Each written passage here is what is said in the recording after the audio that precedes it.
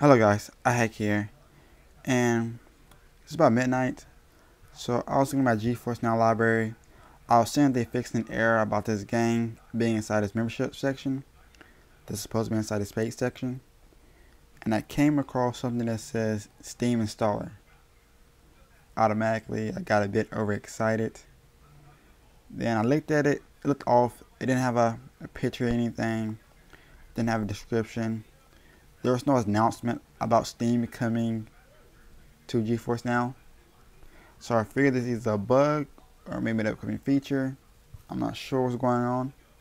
So I tried playing it. Fortunately, I kept getting the error code 803302OF. Cannot connect to GeForce Now.